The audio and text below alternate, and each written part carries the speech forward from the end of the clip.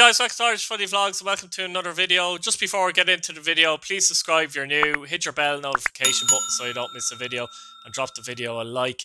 I've left an option for donation down in the comments if you want to donate and support the channel, help out the channel. That would be greatly appreciated. Let's get into the video. As you know, this is the first division team of the year. Now, this is my opinion, obviously, from what I've seen, etc., etc. Goalkeeper, we'll start off with goalkeeper. It's a good place to start, isn't it? This was a difficult choice, I have to say. There were three goalkeepers up for nomination, so to speak, in my mind. Lee Stacey was one of them. Longford, always a solid keeper. Sometimes goes under the radar a little bit as well. Longford, a very good defensive record this season, and obviously got promoted. David Odemusu from Drogheda United, 19-year-old goalkeeper, made 18 appearances this season. Very, very strong season for him. You know, Drogheda, at the start of the season, you probably weren't sure who Drogheda's keeper was going to be, actually, with Grazzi and, Tracy there. But he commanded that number one shirt for the majority of this season and did an excellent job. He saved a penalty in one of the Drogheda games as well. That was very crucial in them actually, winning the league. However, I've gone for Brian Maher for Bray Wanderers, just about.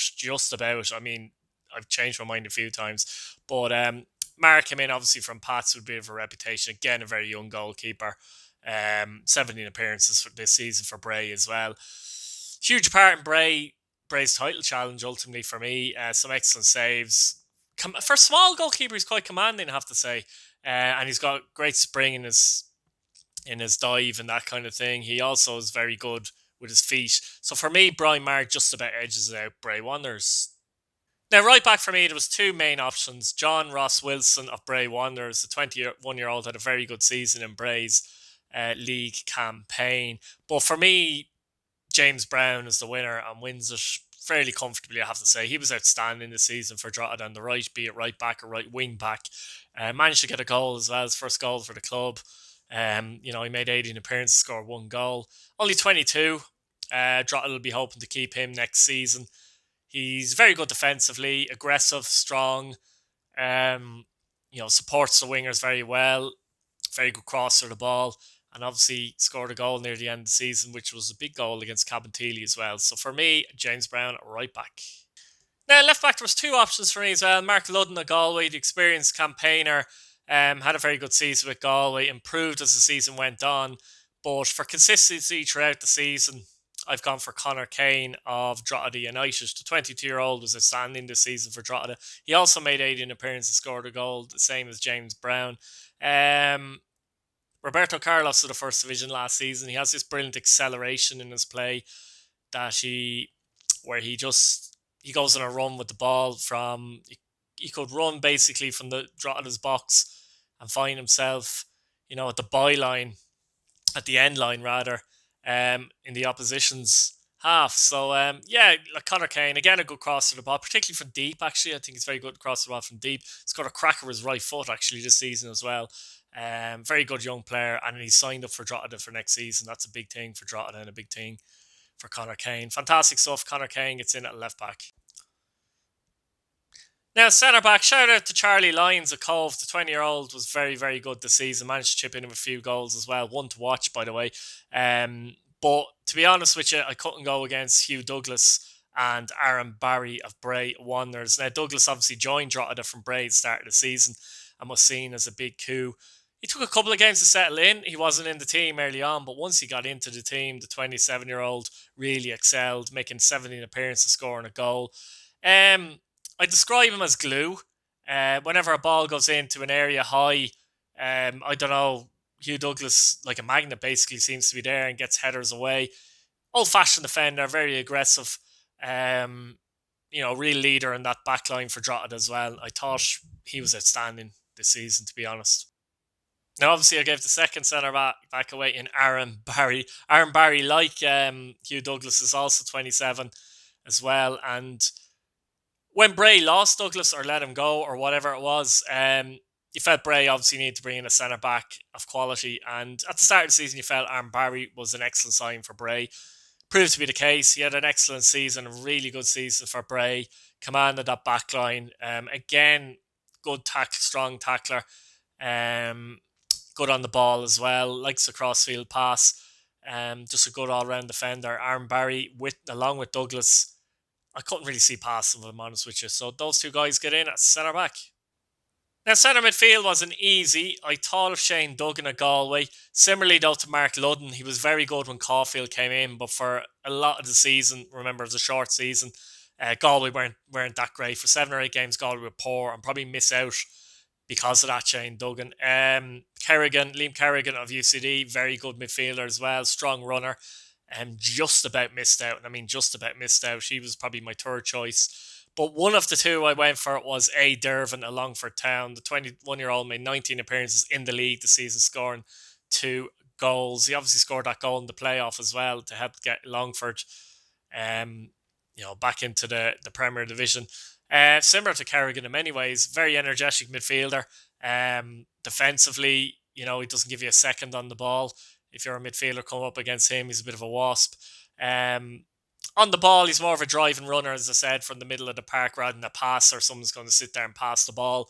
But, Longford man as well, and he'd be delighted if Longford got back into Premier Division. So A. Dervin as one of the two central midfield players. The other central midfield player, I've gone for Dave Hurley of Cove Ramblers. Now, Dave is a player that is well regarded in this league, and he came into the season, I suppose, well regarded, but he kind of proved how good he was as well as the season went on. He can play in a number of different positions in midfield. Actually, he plays as a number 10. He can play as an 8. He can play as a 6. He can do all the roles very well. I like him personally in the slightly deeper role. I don't know what he thinks, but where he can pick up the ball from the centre backs, make things happen. He can play a simple pass. He can play a long pass to somebody's feet at the same time, a diagonal pass as well. Still only 22, 17 appearances, 2 goals this season. Really, really, really strong player. Can do literally a bit of everything in the middle of the park. But what I like about him is that he gets on the ball and makes things happen.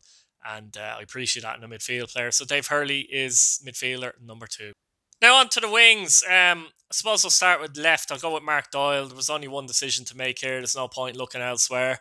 Mark Doyle was outstanding for Drogheda this season. The 21-year-old made 18 appearances in the league, scoring 13 goals. Had a few games, where he played up front as well, but in the main, part of a forward line, a front three where he played on the left. Apart from the obvious, 13 goals in 18 games, very, very, very good dribbler. Very difficult to get the ball off him when he gets on one of those mazy runs. He can make things happen. I'd like to know how many assists he got this season. That's something that it's very hard to find when you're researching the League of Ireland's assists and other things like that. But at the same time, the best way to judge a player is with the naked eye, regardless of that. Good crosser as well. Just a very, very good player. Again, Drogheda have managed to keep him next season, which is vital in my opinion because he's a very good player. And Mark Doyle gets in left wing. Now, right wing, I'm cheating a little bit here. I've gone for Brandon Kavanagh of Shamrock Rovers. The 20-year-old made 16 appearances this season, scoring 9 goals. When I say cheating, he didn't really feature on the right an awful lot this season. He was on the left. He could pop up in the centre. He can pop up on the right as well. So it's hard to pin him down to one position. But look, you have to get Brandon Kavanagh into this team. As I said, 9 goals and 16 appearances this season for the 20-year-old. Very, very, very good footballer. Set pieces, extremely good from set pieces. Scored a few crackers from free kicks this season as well. Technically very good, as you would expect coming through a Shamrock Rovers academy.